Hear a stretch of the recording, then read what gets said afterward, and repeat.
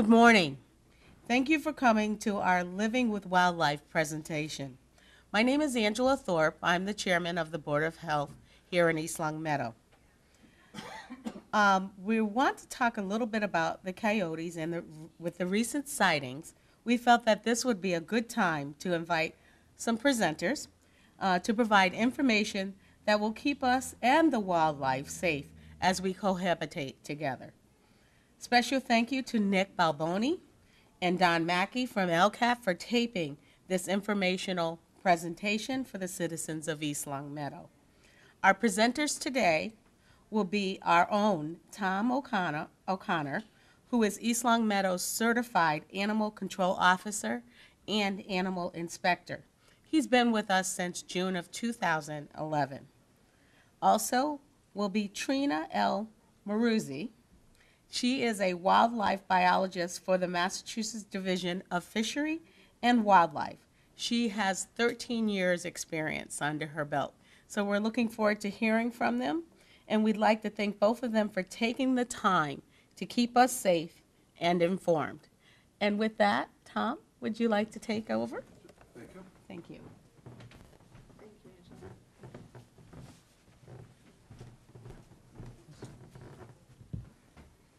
Good morning.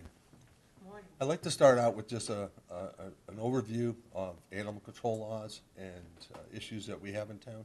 And this all ties into the presentation that Trina will be doing in a few minutes after my presentation. It has to do with how to keep your pet safe with regards to wildlife. It's one of the common questions I get regarding residents in town, and I put together a few slides here which will hopefully educate you to make sure that you can do the most you can to keep your pets safe. First thing is vaccinate your pets against rabies. That's the first and foremost thing that you can do as residents who own pets, whether they be cats or dogs. Vaccinations save the animals' lives. License your pet, your dog, each and every year, and provide them with a collar to hang their tags. One of the most common things we see is that a dog will pick up a stray and the animal doesn't have a collar, is not wearing his tags, and we don't know where to bring him. If you license your dog, our goal is to get them back to you as quickly as possible to alleviate the stress that you feel and the animal feels from being separated. We'd like to provide you also, you can provide us with a number to reach you at 24 hours a day. Another common issue that we deal with is folks give us daytime numbers, and they may be out working, shopping. So if their animal does escape, we can't reach them, and we end up bringing the animal to our shelter. And of course, the stress level's there for everybody again. The last thing is, when you're out for a walk, keep your pets on a leash no longer than 6 feet. One of the things that we see often is that folks use those retractable leashes that go out 15 feet. Those are nice when you're in your yard, but when you're out on a street, that's dangerous to the pet and dangerous to you. The pet can easily move into traffic, enter someone else's property, and be attacked by their animal. So it makes sense to keep them on a short leash and keep them in your control. It also prevents wildlife from feeling that they can advance on your animal without you being able to interact.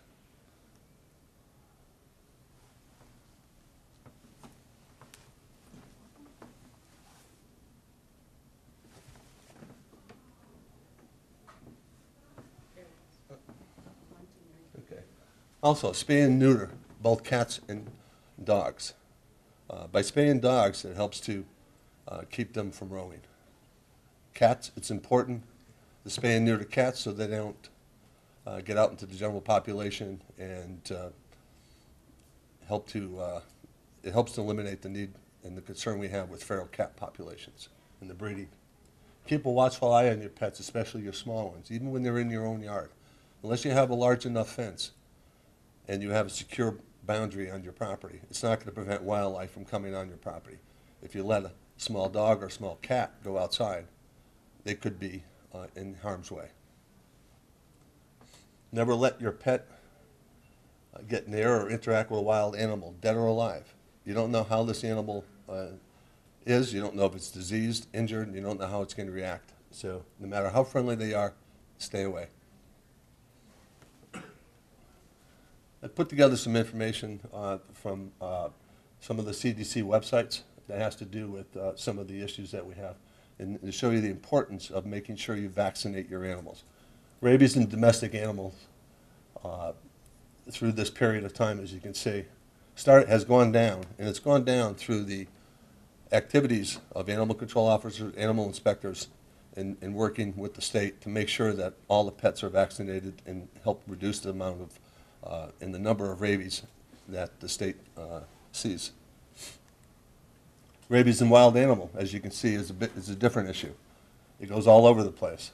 If you look at the more prominent issue we have, it's with the raccoons. In Massachusetts, the second being skunks, and then foxes closely follow. Bats, in general, are the #1 carrier of rabies.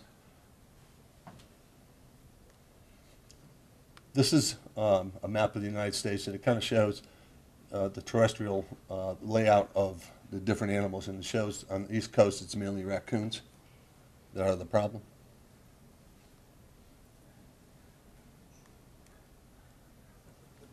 Again, bats must also be considered. And I like to stress here that if there's a bat in your home and you're sleeping and you wake up and you find a bat in your home, it's important to do what you can to try to catch that bat, contain it, because you must assume you've been bitten. And you don't know the status of the bat. So catch the bat, contain it, and call your animal control officer, and we could take it from there. Human rabies has gone down. As you can see, in 2010, it fluctuates between 2 and 0 in 2001. This slide shows a number of animals, obviously in different settings and ones that don't normally interact with each other. But what it does tell you is that folks are concerned with, do birds carry rabies? The answer is no. Do reptiles carry rabies? The answer is no. Mammals, fur-bearing mammals, are the ones that are prevalently animals that carry rabies. Like the cat is the #1 carrier of rabies in domestic animals, and dogs #2. Here's a listing to show you the study that shows in June 30th, 2009, by the Mass Department of Public Health, raccoons again, of those tested positive and those that were tested. And again, if you go through the list, it shows raccoon, skunk, bat, cat, fox. So the cat is way up there. So if you have a cat, again, I just want to stress, make sure you vaccinate your cat, whether it's indoor or outdoor. Transmission of rabies is through saliva injected via bites or scratches. And you can also get it by rubbing the fur of your pet and rubbing your membranes like your eyes or putting your finger in your mouth. Cannot be spread by blood, urine, feces, or skunk spray. It doesn't mean it doesn't contain some other contaminant. So always handle your pets safely after a fight with wildlife or with another animal. Wear gloves, wash your hands. As you can see, touching on mucous membranes, open wounds on hands. A lot of folks have hand cuts where their skin is dry and the skin cracks. Those are open wounds that the rabies virus can get into. And no documented cases of human rabies from indirect exposure, which goes back to the petting of the animal, but still it's a concern that you need to keep in mind. Obviously, to avoid exposure, avoid being bitten. Wear gloves to avoid contact with the saliva, and protect any open wounds on your hands. First step, if you feel there's been some exposure, is to wash your hands immediately for a minimum of 10 minutes. Contact your physician or your ER department.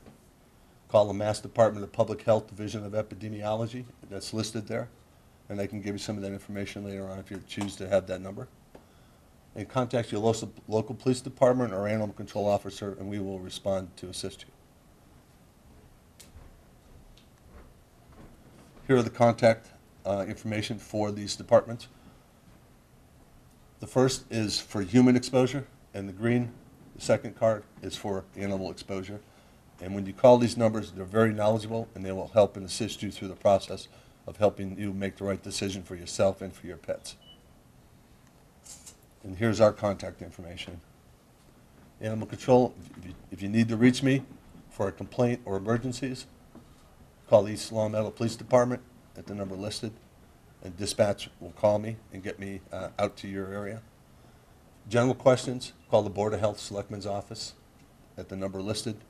If you have questions on farm animals or how many pets can you have in your home, general questions like that, they will help assist you with that, or contact me and I can give you a call back. That's a portion of my presentation. I'd like to turn it over to Trina Maruzzi, our state wildlife biologist, who will handle the presentation on coyotes and wildlife in general. Thank you. Thank you.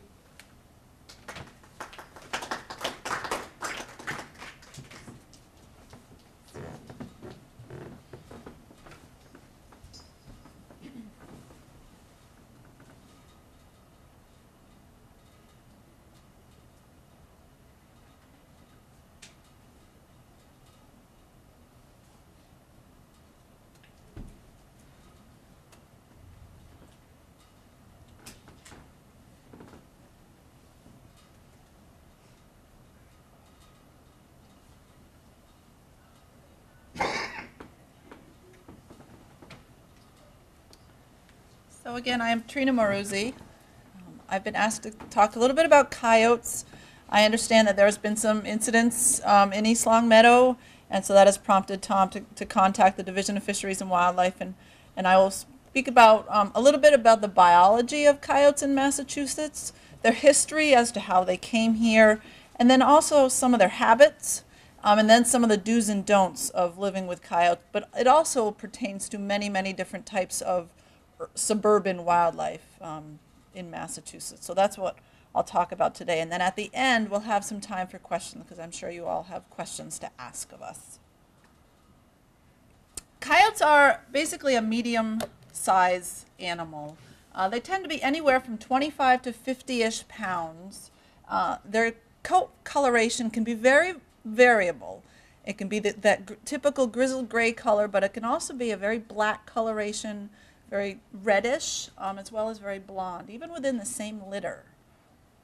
They are very common throughout Massachusetts, but they are quite shy and elusive. They don't tend to like people. They can be active day or night, especially this time of year when there's not as much food out there, so they have to search a little bit longer to find food resources. And they are active year-round. They do not hibernate like other animals do. This time of year, they're pretty much finishing up their breeding season. Their breeding season goes from January through March. Right about now, they're starting to think about denning. The female will, she will find a den. She will pair up with the male on a seasonal basis. They will both raise the young, and the young are born sometime April through May. The young stay with the two adults throughout July and August. The adults at that point in time start to teach the young how to hunt and be out and about more. By early fall, September to November, that's generally when the adults will kick them out of their territory, and so they have to go find their own territory. If there are lots of food resources available, the young may stay with the adults through the fall and winter. So when we talk about a coyote population, it really consists of a family unit. It's not like a pack, like a wolf pack, that consists of unrelated individuals. The family unit in a home range area consists of the two adults, which are kind of the alpha male, the alpha female. They're young of that year, as well as sometimes the young of the previous year. So if one of those adults gets taken out of the area, another one will come in within a fairly short amount of time. So you will also have transient animals, animals that are unrelated to that family unit that are traveling through the area. They're using a much larger population, home range size. The family unit In a typical town like East Longmeadow, where it's a suburbanized town, they may be using anywhere from 6 to 10 square miles, so most of the town. These transients that kind of come through the area looking for their own home ranges, they may be traveling upwards of almost 200 miles. So they're just finding their own area, getting kicked out of the area by these family groups. As I said before, if one of the adult pair gets taken out, whether it gets hit by a car or it gets harvested during hunting season, within a year's time, there will be another adult that will replace that individual. And so it's always going to be this shift in that adult pair. And it may be, the young will step up and will mate with the female as well. But it consists of that family unit. As I said before, their home range size really relates to prey abundance, how much food they can find within their area that they're using of home range.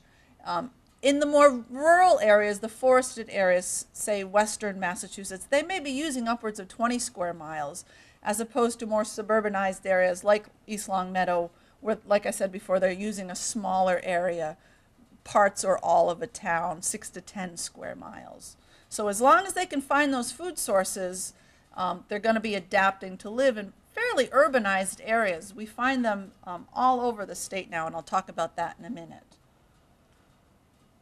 Coyotes howl, and we know this, and you might have heard this during the wintertime and this time of year. They don't do it for malicious reasons. They howl for communication. It may be members of that family group that are communicating with other members of the group, letting them know where they are, vocalizing, I'm over here, where are you? Or they may also be vocalizing, saying to those transients, this is my area, you get out of the area, this is our area. Lots of times, I don't know if you've ever heard a fire engine siren go through, and all of a sudden the coyotes will start howling. They think it's an unrelated coyote, and so they're basically telling that fire engine, hey, this is my area, you stay out. So they're not going to be howling when they're chasing after prey. If you could think about it, if you're hunting, you're not going to want to be making lots of noise when you're hunting. To take a little bit step back in time, coyotes didn't enter Massachusetts until the 1950s. They were more of a Midwestern prairie species. And in that point in time, with the loss of major predators, such as wolves and mountain lions, they started to expand eastward into the eastern United States. And they came into Massachusetts in the 1950s. And these are the first records of coyotes that were shot in Massachusetts, the first one being in Otis in 1957. Well, as time passed on, more and more came into the state on their own, and so they started to expand eastward. Again, down in eastern Massachusetts and down into southeastern Massachusetts, they started to expand in the 1990s. And their current population, they are found in every town in Massachusetts except for the Vineyard and Nantucket. It's a little bit too far for them to swim out there. We have had a couple of dead coyotes wash up on the beach of Martha's Vineyard, but there hasn't been any evidence of any that are living on those islands. But they're found in very, very urban Boston. They're found in very, very urbanized areas as well as throughout the state. So they're very common throughout the state. So what kind of habitat do they use? As I said before, they originally started in inhabited the grasslands and prairies of the Midwestern United States. But they've adapted to really utilize all sorts of different types of habitats. And it really relates to food sources, as long as they can find those food sources. So these are all typical habitats of the eastern coyote in Massachusetts.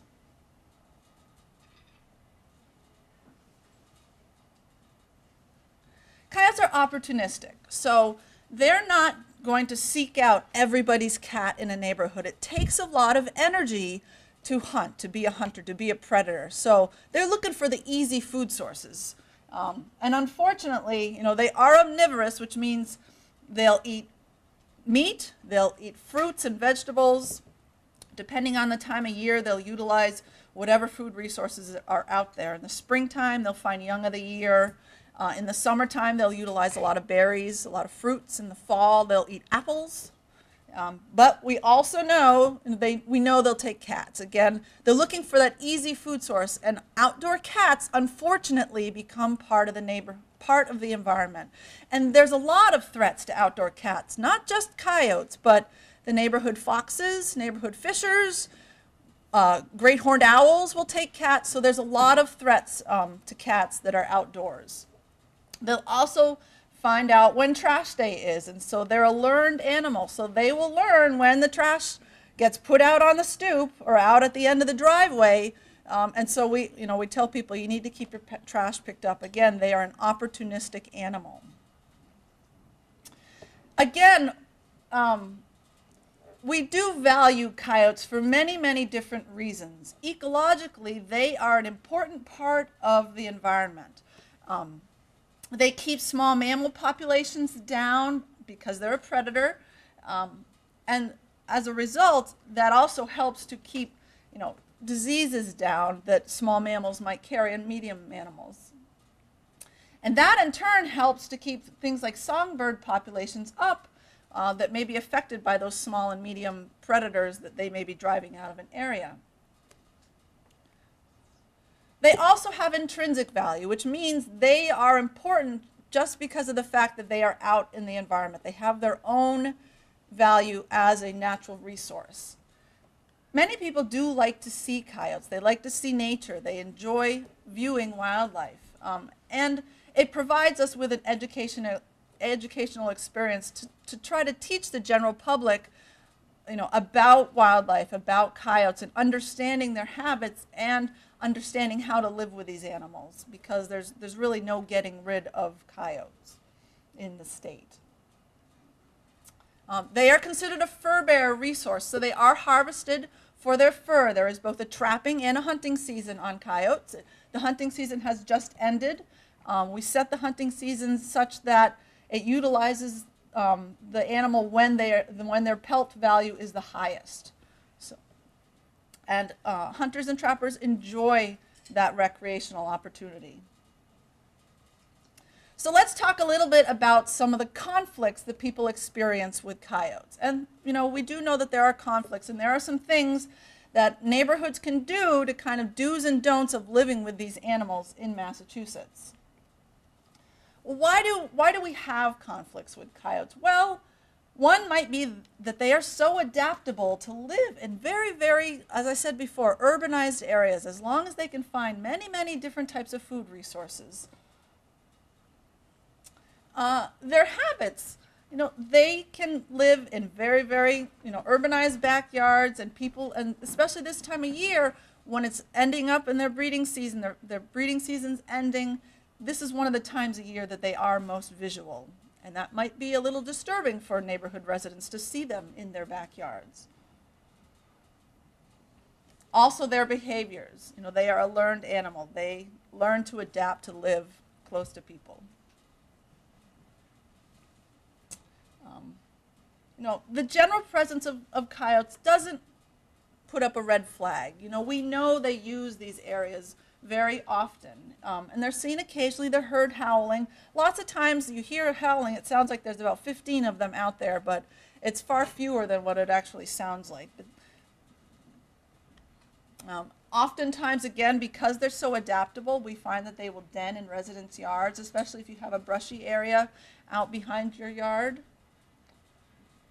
And they can carry diseases. And again, that does cause conflicts. As Tom had said before, this is why it's very, very important for you to keep your pets vaccinated against disease.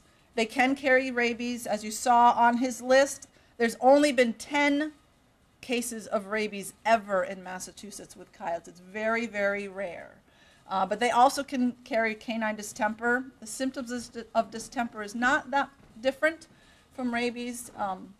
They can carry mange, which can affect your neighborhood dog, and there are other types of worms. So those are some of the disease conflicts that people encounter with them. Some other conflicts include property damage due to unsupervised pets. As I said before, outdoor animals unfortunately become part of the environment, and they're not always on top of the food chain.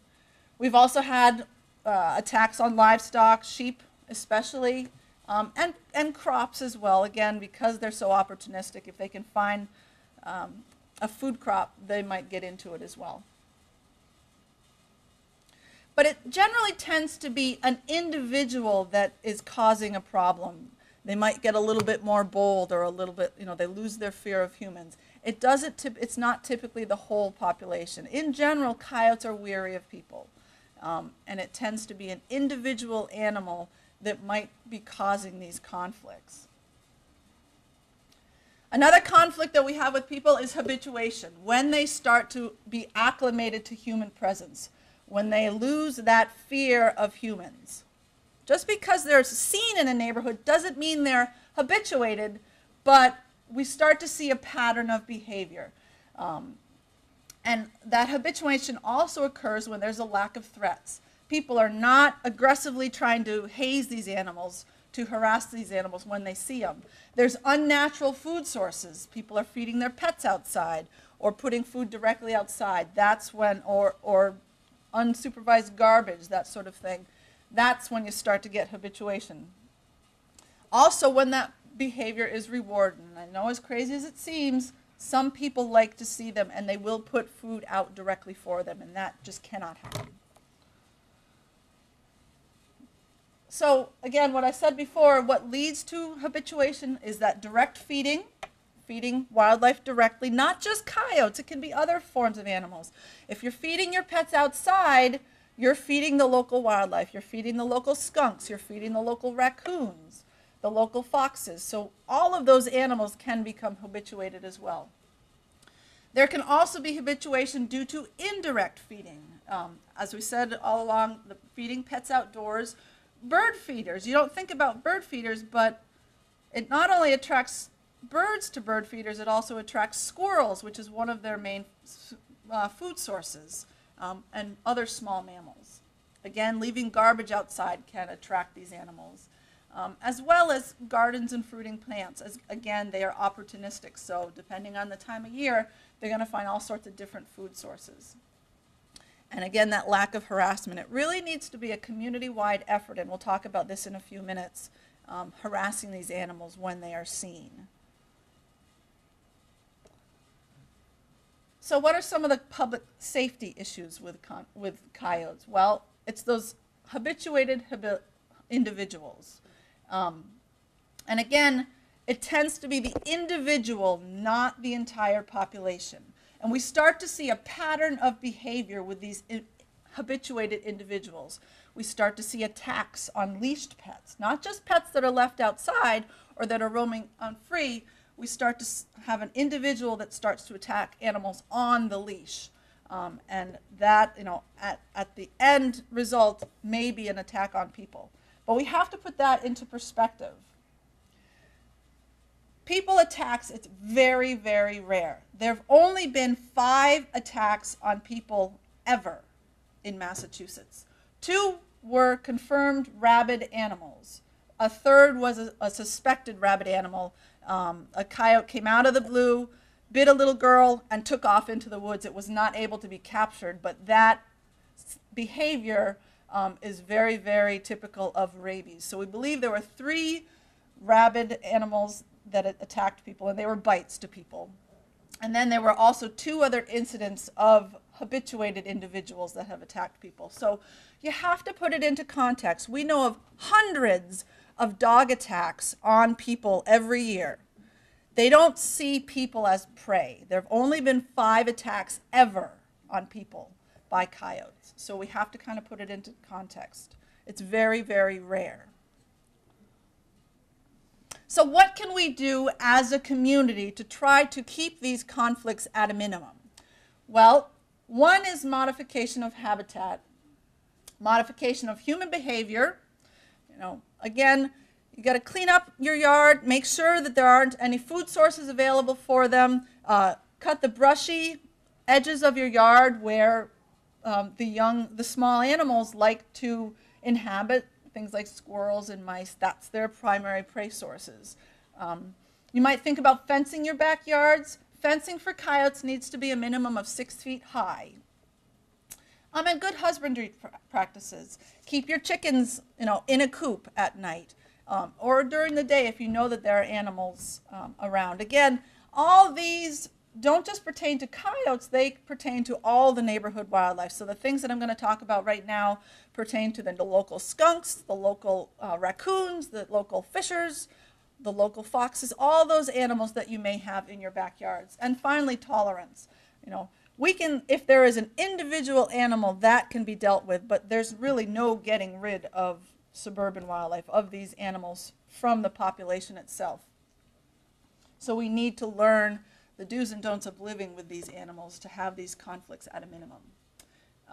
As we said before, you need to eliminate those feeding sources, those sources of food that attracts them into neighbors' backyards.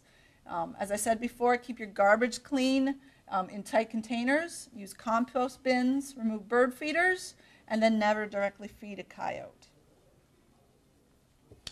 So again, they are a learned animal. They learn when trash day is, so keep them in containers that coyotes can't get into. Compost piles, again, because they're opportunistic, they'll eat pretty much anything, so they will get into food compost. So keep compost in compostable containers that animals can't get into for many different wildlife species. Again, as I said before, bird feeders attract small mammals, and many of these species, that is their primary prey source. Our squirrels, our mice, things that the seed falls to the ground, and that attracts squirrels and mice. This time of year, we're almost into April when bears are going to start to be coming out of their dens. And so it's by mid-April that we tell people, you need to take in those bird feeders because bears are going to be coming out of their dens looking for food as well. So again, lots of different neighborhood wildlife that will be affected by bird feeders. Modification of habitat, as I said before, make yards less attractive to them. Eliminate their den sites. We'll find a lot of times people will call us, they have a fox or a raccoon living under their deck, under their shed, and that is the case sometimes for coyotes as well. If they don't feel threatened in an area and there's food sources around, they may be hiding under or denning under sheds and decks. And so, you may want to fence off underneath those areas so that animals can't get underneath to den. As I said before, cut back those brushy areas, offer hiding places for coyotes, for neighborhood wildlife, as well as their prey. And then, as Tom talked about before, please, you need to keep your pets leashed and supervised. As I said, I've kind of said this all along, outdoor animals become part of the environment. So it is important for us, especially if you live in an area where there are coyotes known to be inhabiting your neighborhood, you need to be able to supervise those animals. We do get calls about attacks on cats, attacks on dogs. It tends to be the smaller dogs that coyotes will most likely size up. They'll come into a yard, they'll say, hey, it's a small dog, I can take you, this is my territory. And the domestic dog sees the domestic dog as another canid species, another species in its territory. And so it's going to say, hey, I can take you, and so it might attack the dog. The dog doesn't understand that behavior, and it's just trying to defend its house as well. So that's where it's very important to keep your dogs leashed and supervised. And sometimes we've had some calls of some small dogs, unfortunately, that think they're a lot larger than they are, and they take off after the animals. And again, the animal's going to protect its territory and defend itself as well. And we talked about outdoor cats becoming part of the environment. Pet food outdoors, as I said before, again, attracts lots of different suburban wildlife, neighborhood wildlife.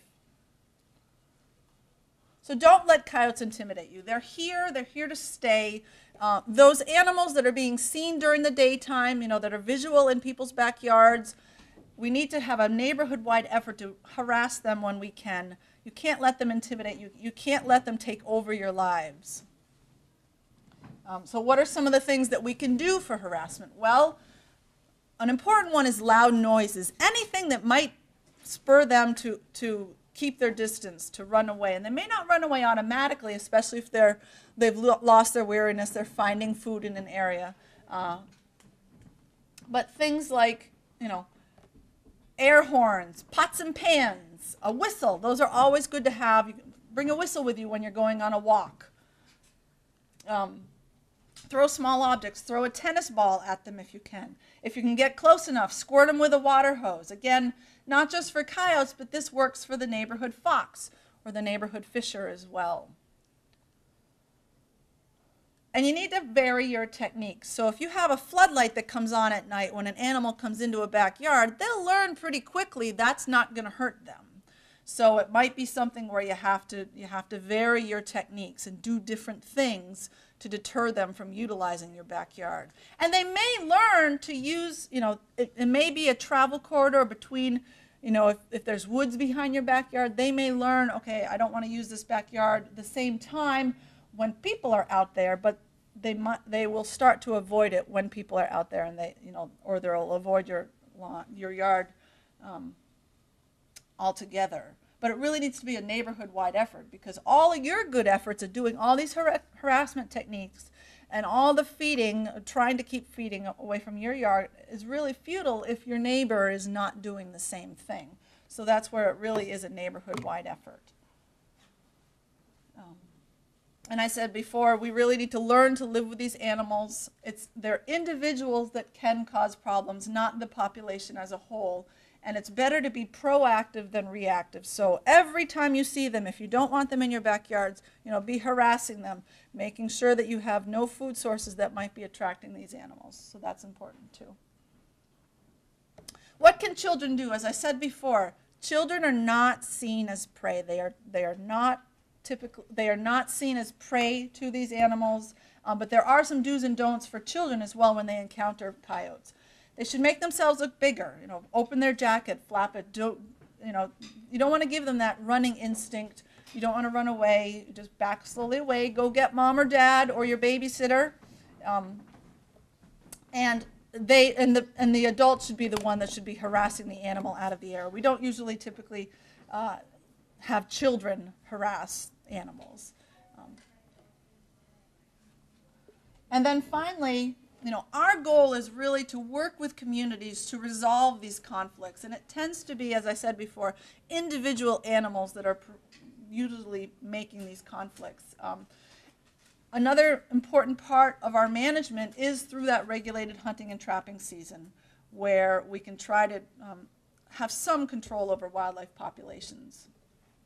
We do have a regulated problem animal control program, where if there are individual animals that are causing conflicts, that are definitely being a nuisance, there are problem animal control individuals that can come out and they can deal with those animals. It's a lot easier for things like skunks and raccoons, but with coyotes, there are certain individuals that are licensed to deal with coyotes. Again, just because you have a coyote in a neighborhood does not mean that is a problem animal. It's in certain problem situations that you could call a package, and it usually typically is in coordination with the town police that happens. We also provide public education, and that is very important for us through our Living with Wildlife series. We have some handouts over here that Tom has graciously printed out for you to all take. They are wonderful handouts about all these do's and don'ts of living with coyotes. We have different pamphlets on different species. We have ones on foxes, we have ones on fishers, we have ones on kind of a general suburban wildlife, and they're all found on www.mass.gov/masswildlife. And Tom has also put a link to them on your town website. Is that correct, Tom? Correct. Okay. So with that, if we have some time for some questions for both myself and Tom, we'd be happy to answer any questions or any concerns that you might have at this time. We can probably put the lights back on. Yes. I've got one question. I have a skunk problem. And from one backyard to the next,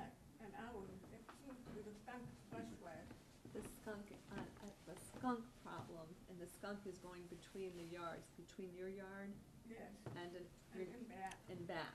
The Yep. skunk's going back They and forth. wake me up, they leave, and they wake me up at 2 with the They smell. wake me Yeah. up and they leave maybe 2 o'clock. I can smell them.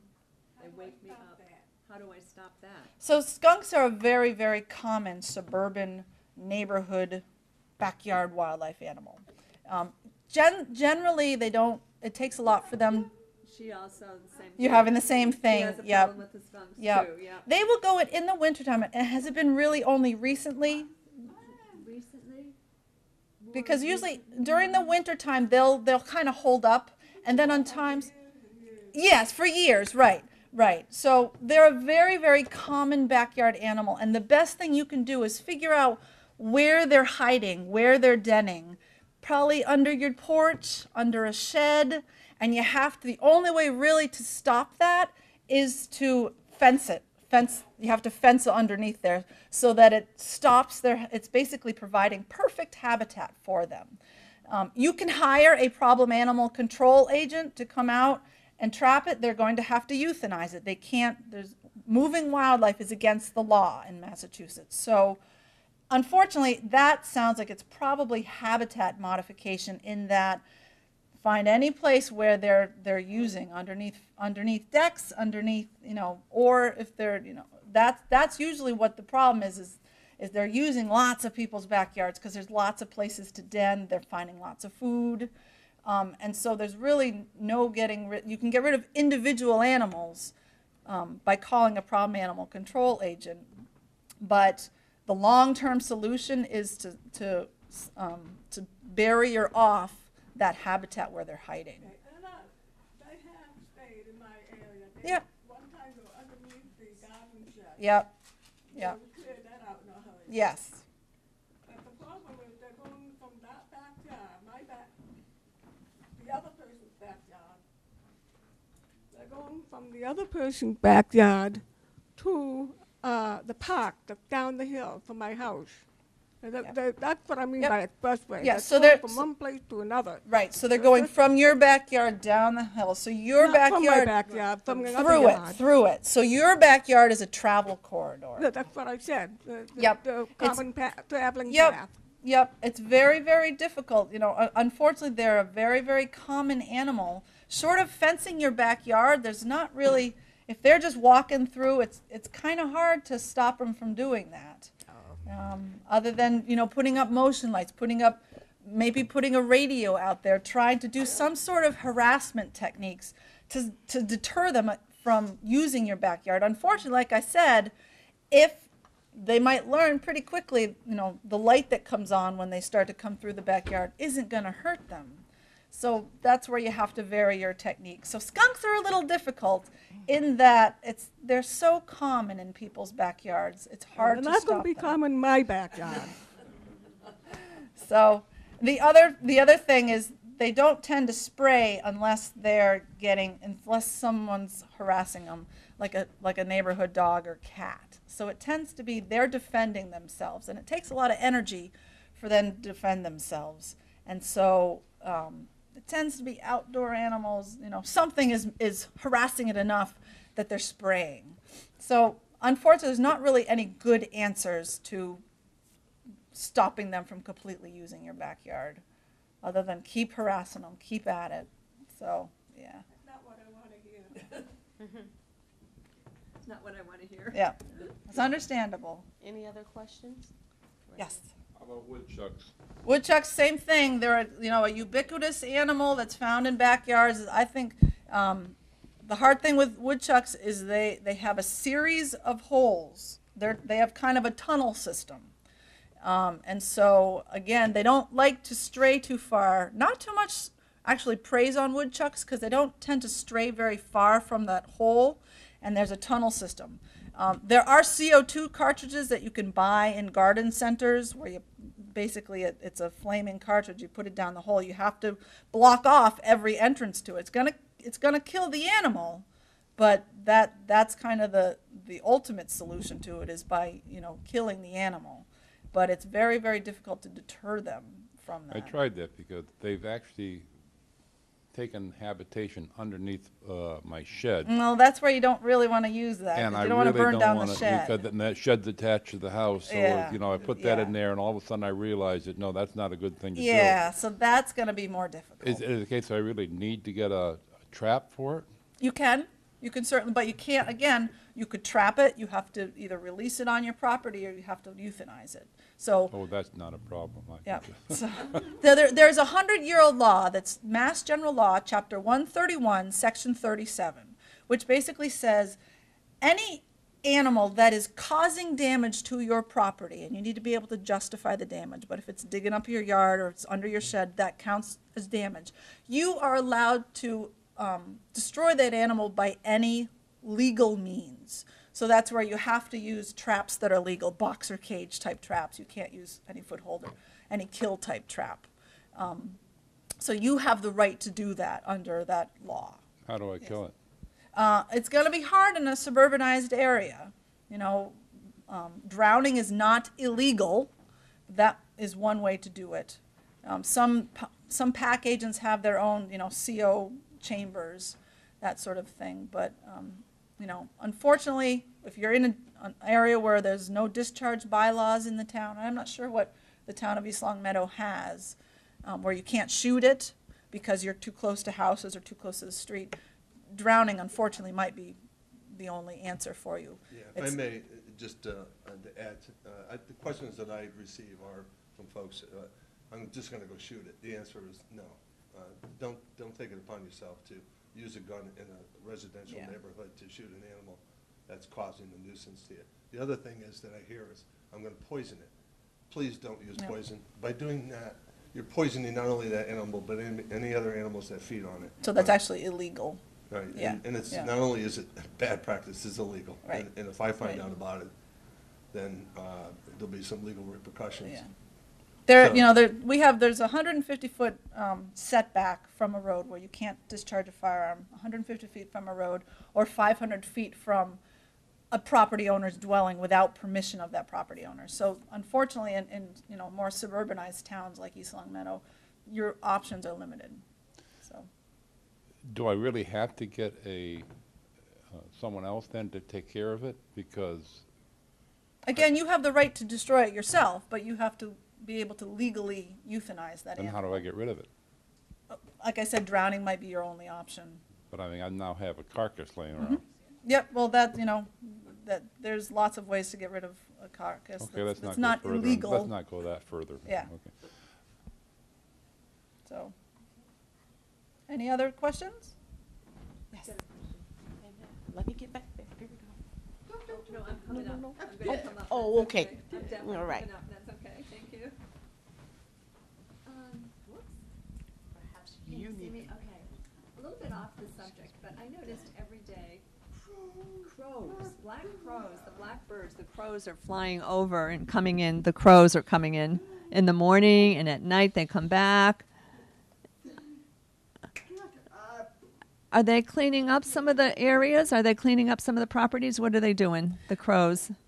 They seem to be flying to clean up and eat something, and then they come back and forth. I was just wondering about the crows, but about that culture for the crows. From what I understand, there's actually a very large roosting area it's either Long Meadow or East Long Meadow, where there's actually hundreds of crows and ravens that roost in the area. So it might be that you're seeing, you know, their normal travel pattern from where they're roosting at night to where they're feeding during the daytime. So again, they're another animal that is a scavenger. They're looking for all sorts of different food sources, but they will travel, you know, from where they're roosting at night to where they're feeding during the day. And from what I understand, there is a pretty big roosting area. I don't know where it is, but it is in either East Long Meadow or Long Meadow. So that might be what you're seeing. But crows, again, they're one of those suburban animals that do very well. Maybe with the trees. Yeah, With the lots trees, of them. With the trees, right. They're roosting in the trees. Yep. Yeah. So you're seeing lots of them. Yep. Yeah, that may very well be what you're seeing. Yeah. Thank you. Any other questions? Another question over here. Thank you. Okay, I wanted to help answer the question about the woodchucks. You were talking about the woodchucks. That's right. You can't really deal with them. My husband and I bought like a stick, a long stick, and it made a lot of noise. It made some noises. And that was kind of driving the woodchucks away. That helped. It was like a post, and you'd stick it in the ground. You put them in different places. They didn't like that. They didn't like that. Now it seems like they haven't been coming back. So that's just, there was just a pack. Maybe it was the father or something. I don't know. But anyway, we had the pack, and that got rid of them with that noisy post Right, type harassment techniques. Maybe pie tins. Try pie tins on a stick. Again, and they may learn that they get used to it, so you have to do something different. But you can try any harassment technique for woodchucks as well. Whether or not it works is, try it. See if it works. So.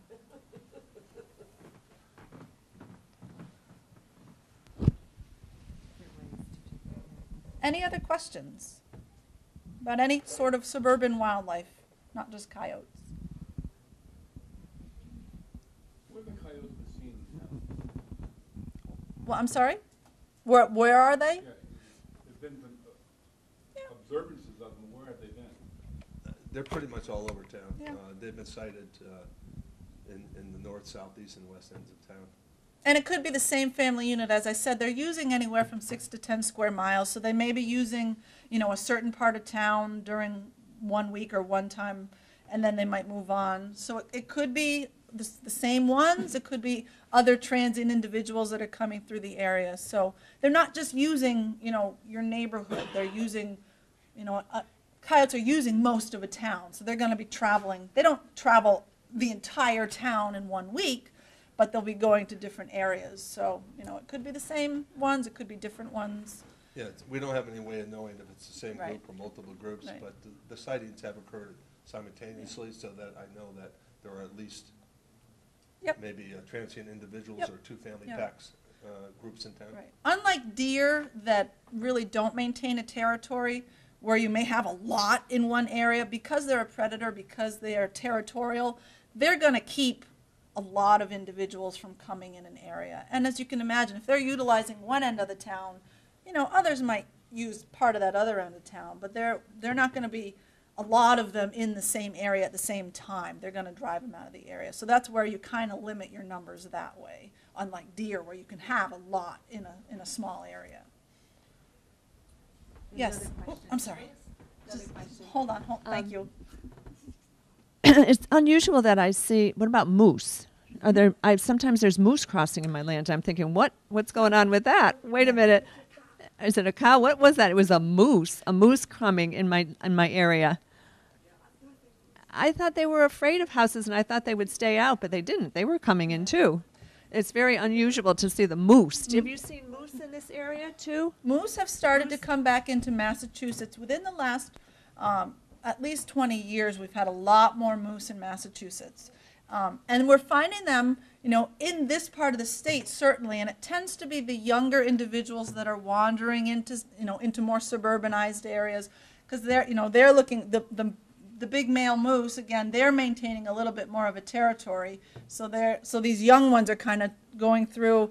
They're not the brightest bulb in the bunch, so they're just kind of, traveling through, and sometimes, unfortunately, they go through the middle of towns, and it, we have problems when people start to gather to see these, beautiful animals, and they start a crowd, and so that's where it can be a public safety hazard when you get a moose, in a urbanized area, and there's cars and it's running around, and so that's where we have responded with environmental police in those situations to deal with that. But yeah, they're coming back. They don't, they like wetland areas, so they're using wetlands, and as their populations increase, they're using these areas, and they're getting into some of these. Yes, exactly, perfect. Yep. So we have somewhere between 800 and 1,000 moose in Massachusetts. More and more black bears too. Black bears are coming because in my area, we have food. We have farms and crops growing, and we have marshes, and the marshes come, and the black bear come, and they're eating that. They're eating the food. Yep. And the parents are trying to keep their kids back, and now they're asking that where are the bears? And it's like, oh, wait a minute. We had to put it to sleep. We picked it up and we moved the bear to another place. Yeah. But I was watching that. The bears coming in too. So the same thing, black bear populations are rising in Massachusetts. That's what I was doing yesterday. I was actually, we have 15 collared female bears in the state, and I was in the middle of Northampton yesterday recollaring a female sow, and she had 4 cubs with her. So that tells you that there's a lot of food sources for them. And again, as their populations expand, they have to go into finding new areas. And some of these areas may not be great habitat, you think, for a black bear, but there's lots of food sources for them. There's lots of bird feeders. There's lots of dumpsters and things like that. So they're adapting to live really close to people as well. Yeah. We've Yep. had, in regards to the black bears, we've had a few sightings in town, and it's mainly on the north and east and southern sections of town. Summers, Hamden lines, Yep. where people have seen them, and I imagine they're just moving through the area Yep. feeding. Yep, yep. And some of the young males will wander in, and it tends to be the young males that kind of wander into the middle of cities. They're the ones that get in the most trouble, because again, they're trying to find their own territory, and so they're trying to find these areas that aren't the best bear habitat, but those are the ones that are getting kicked out of the territories that are already habitated by the big males, that have established their territories. In the back. What about the Fisher cat? Yes. And do you use the same techniques to get rid of them? Mm-hmm. I'm sorry, can you repeat that? Absolutely. The question is, what about the Fisher cat? It's actually not a cat at all. Their Fisher is a weasel. People call him a Fisher cat. If you've seen a picture of him, I didn't have a picture in my slides, but they look very cat-like. They have kind of little ears, and their heads kind of very cat-like. So they are basically a 3-foot-long weasel. They are very, very common in this part of the state. There's a lot of old wives' tales with Fishers, that you have to watch your baby carriage and, keep your children inside. And that's not the case. They are a pretty voracious predator if you're a squirrel or a rabbit. But yes, the same techniques would be the same. They're adapting to live very close to people because of those food sources. And they're very adaptable in what they'll eat. So they'll get into fruit, they'll get into vegetables, chickens, and unfortunately we know they'll take cats. So all those harassment techniques, they all pertain to Fishers as well. So they're not something, they're a pretty interesting animal. And again, there's a lot of misinformation out there about Fishers. We have some good information on our website as far as what they are, and kind of the do's and don'ts are very, very similar to the ones that I've talked about. So, but they're actually pretty common. They've been here since they've been in Massachusetts since the 1960s. They kind of started in north central Mass and have made their way on their own throughout the state. Yep. And so that we're finding them. We had when was that? 2009. We had a roadkill Fisher on Beacon Hill in Boston. And then later that summer, it was roadkill, so it was dead. We had a caller complain because there was a Fisher that was chasing squirrels in the public gardens. So it was a different individual animal. So they're just adapting to live very, very close to people. Yep, they've done really well. And nothing to worry about, but again, keep track of your pets and keep food supplies picked up for them. Yep. Yeah, I'd just like to add in closing on my end that our licensing period for dogs is ending on April 1st. Actually, April 1st is the last day to register your dogs for this licensing year. So if you have not done so, it's important that you make sure your pet is vaccinated and your dog is licensed. And I would like to leave with those two thoughts in your mind. Make sure that if you know anybody who hasn't done that, please encourage them to do so, because not only are they endangering their animals and their family, but they're also endangering their neighbors and their fellow residents by not doing that. Why don't we require cats to be licensed? I mean, they're running around crazy, and they're pets, they're neighborhood pets. Someone has a cat in the neighborhood, and they leave it out, and it's through everyone's yard, tearing it through a whole area. That has not been addressed at a legislative level, so it's not something that we've been asked to try to control. How do we do it? And through legislation, you need to talk to your lawmakers to have them pursue it.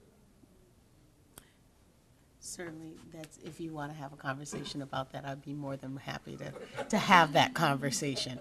I just want to thank everybody for their questions, and also definitely for Mr. Tom O'Connor for his insightful information, and Trina Marcuzzi for coming in and giving us this helpful presentation. I hope it was as informative for you as it was for myself.